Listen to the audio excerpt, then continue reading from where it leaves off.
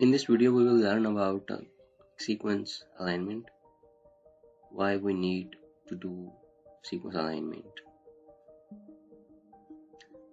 The objective is we have a DNA or protein sequence and we need to find its relatives.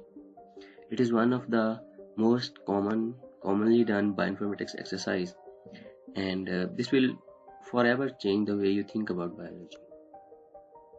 What we must keep in mind that gene and protein sequence do not remain same over a million of years. They are subject to mutations, substitutions, insertions, deletions, and evolutionary processes. Okay, first we need to understand the difference between mutation and substitution. A mutation is a base change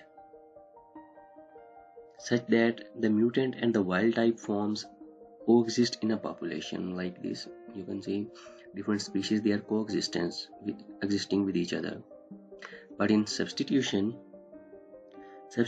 are new mutations which accumulate in an evolving lineage over time, which typically depends on the both mutation rate and the effect of natural selection, like the Homo habilis and Homo erectus were substituted by more fit and more powerful Homo sapiens.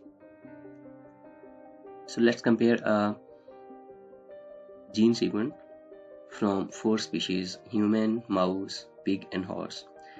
It is just an example to understand the sequence comparison, why we need to compare the sequence. What can we say about these sequences? These are identical. Yeah, we can say these are identical, and they have same length, so they will perform same function and probably originated from common ancestral protein. Okay, now what can we say about these sequences? These are almost identical. We can say that these are almost identical. They have same length and they originated from a common ancestral protein. There is a single mutation in pig and horse from adenine to thymine. Okay, what can we say about these sequences? These are highly similar, do not have same length. Yep, you can see the gaps. Addition of 3 nucleotides in human insulin or deletion in all other species. There is an addition of these 3 nucleotides in human and deletion of these nucleotides in all other species. So which is more likely? I think the addition in human. And there is a single substitution of A into C in pig genome at position 1.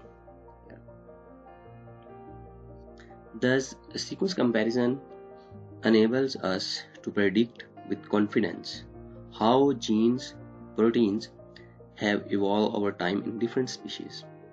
We can state hypotheses about the evolution of many proteins, mutations, substitutions, insertions, deletions, duplications. Wow. Just imagine with you're working with a coronavirus protein and identifying how they change to escape our defense. You have access to all the data and tools required to perform this analysis. Isn't it exciting? Okay. Gaps in sequence alignment. Gaps are inserted to maximize the alignment, represent the insertions and the deletions. Let's align 2 strings.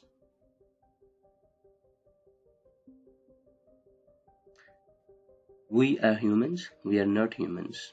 Total align 5 characters out of 14. So can we insert some gaps in one sequence so as to maximize the alignment? Yep, it is a good score. If we insert 3 gaps, total aligned characters 11 out of 14. So what if two sequences are similar? If something is true for that sequence, it is probably also true for mine. They probably share the same ancestor. Yeah. They probably fold into a common three-dimensional structure, same homology modeling. They probably perform a similar biological function if they share the same structure or sequence. It saves your time and effort. Sometimes studying a gene in lab takes years. Okay, these principles hold even if two sequences from different organisms are related to each other.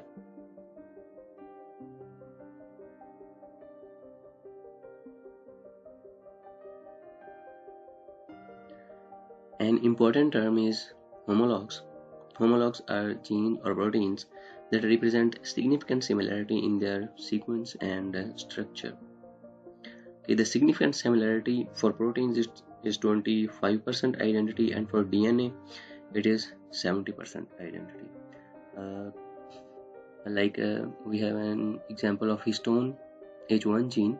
So first, after gene duplication, we have its two copies, two variants like H1.1 and H1.2, and after speciation event, and human have its two different copies, and chimpanzees have its two different copies.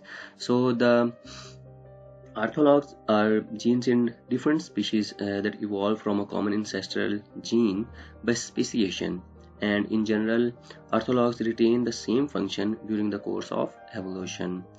Like in same species, two different copies of same genes are called paralogs, and orthologs same copy of gene in two different species, like in human histone H1.1 and chimpanzee histone H1.1.